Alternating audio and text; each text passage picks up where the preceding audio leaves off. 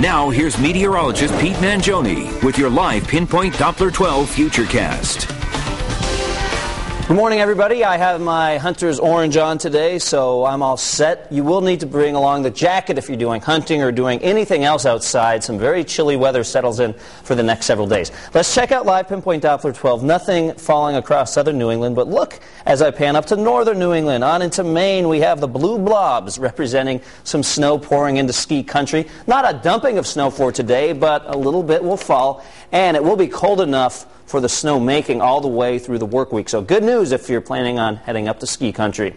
Locally, a chilly wind will develop for today, the cold staying put for a while. And if you're headed to the Patriots-Jets game on Monday night, you definitely want to bundle up. More on that football game coming up in just a few minutes. This morning we have a beautiful looking sunrise, almost obstructed by our banner, but not quite.